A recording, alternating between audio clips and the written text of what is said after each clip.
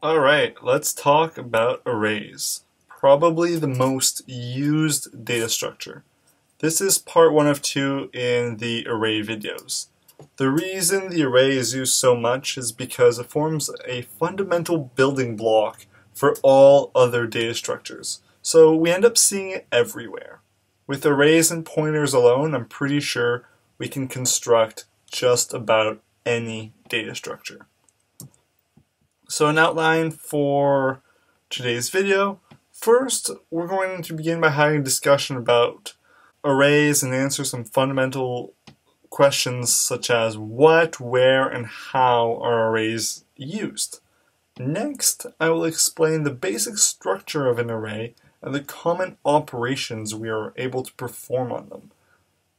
Lastly, we will go over some complexity analysis and look at some source code on how to construct a dynamic array using only static arrays. Discussion and examples. So what is a static array? So a static array is a fixed length container containing n elements which are indexable, usually on the range of 0 inclusive to n minus 1 also inclusive. So a follow-up question is, well, what is meant by being indexable? So answer to this means that each slot or index in the array can be referenced with a number. Furthermore, I would like to add that static arrays are given as contiguous chunks of memory, meaning that your chunk of memory doesn't look like a piece of Swiss cheese with a bunch of holes and gaps. It's contiguous. All the addresses are adjacent in your static array. Okay, so when and where is a static array used? Well, they're used everywhere, absolutely everywhere. It's hard to make a program that doesn't use them, in fact. Here are a few places you may or may not know that do use arrays. So, of course, the first simple example is to temporarily store objects. This is the most common use of arrays that you are probably familiar with. Next is that we use arrays as buffers to store information from an input or an output stream. Suppose you have a really large file, for instance, that you need to process, but that file is so big it doesn't fit in all in memory. So we use a buffer to read small chunks of the file into the buffer or the array one at a time, and so eventually we're able to read the entire file. I also like to use arrays as lookup tables because of their indexing property. So this is a really easy way to retrieve data from a lookup table if you know where everything is, and it's supposed to be, and at what offset. Next, we can also use arrays as a workaround in a programming language that only allows one return value. So the hack we use then is to return a pointer or a reference to an array which then contains all the return values that we want. This last example is a bit more advanced, but arrays are heavily used in a programming technique called dynamic programming, with tabulation to cache already computed subproblems. So a classic example of this might be the knapsack problem or the coin change problem. Alright, time to talk about some complexity.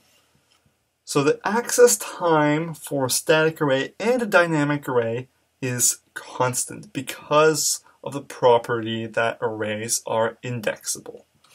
So searching, however, can take up to linear time because we potentially have to traverse all the elements in the array in the worst case, such as if the element you're looking for does not exist. Inserting, appending, and deletion from a static array doesn't really make sense.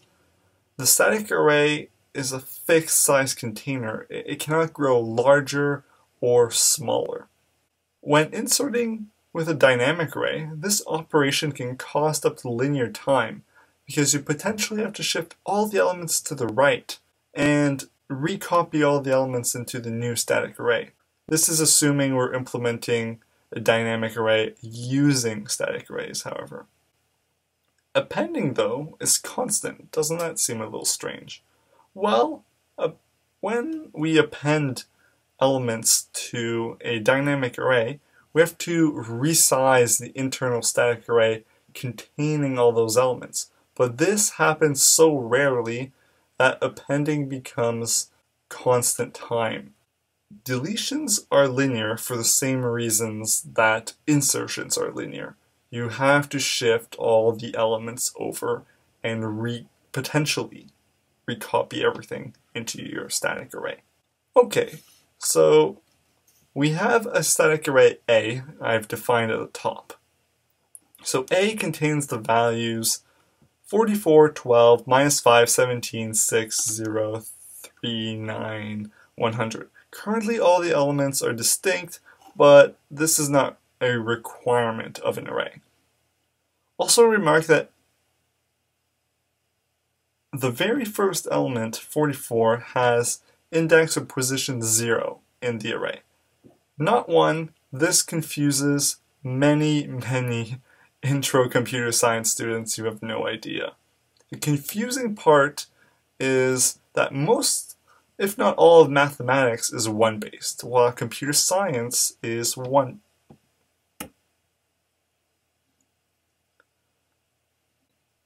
Now, if we look at A, you can see that it contains the values 44, 12, minus 5, 17, 6, 0, 3, 9, and 100.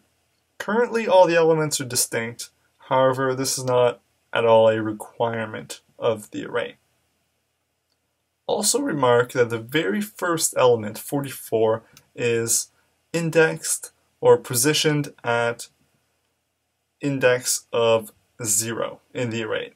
Not 1, 0. This confuses a lot of intro computer science students. The confusing part is that most, if not all, of mathematics is 1-based, while computer science is 0-based. This is what causes the confusion. But worst of all is quantum computing. I did research one summer in quantum computing during my undergrad, and the field is a mess. It tries to please mathematicians, computer scientists, and physicists all at the same time. And indexing just doesn't work well. Anyways, back to arrays. I should also note that the elements can be iterated over using a for each loop, something that's offered in some programming languages. It doesn't require you to explicitly reference the indices of your array, although the indexing is done internally, behind the scenes. The notation of the square brackets denotes indexing. So array A, square bracket 0, close square bracket is equal to 44, meaning A at position 0 is equal to the value 44. Similarly, A at position 1 is 12, A at 4 is 6, A at 7 is 9. But A at index 9 is out of bounds, and our program will throw an exception. Unless you're in C, it doesn't always throw an exception, unfortunately. Okay, now if we assign position 0 to be -1, that happens. If we assign index 5 to be 18, and if we assign index 6 to be 25. Let's look at operations on dynamic arrays. So dynamic arrays can grow and shrink in size as needed. So the dynamic array can do all the similar get, set operations static arrays can do, but unlike the static array, it grows in size dynamically as needed. So if we have A containing 34 and 4, then if we add -7, it gets appended to the end. If we add 34 again, then it'll add it to the end. And we can also remove elements. So you see here our dynamic array shrank in size. Pretty cool, right? Okay, so we already talked about this a little bit, but how do we formally implement a dynamic array? Well, the answer is typically this is done with a static array. But this is not the only way, of course. So first we create a static array with some initial capacity, usually non-zero.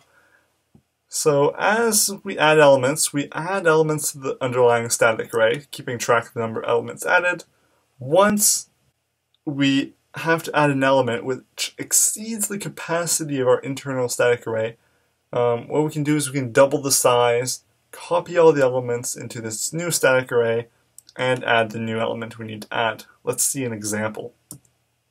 So suppose we create a dynamic array with an initial capacity of 2.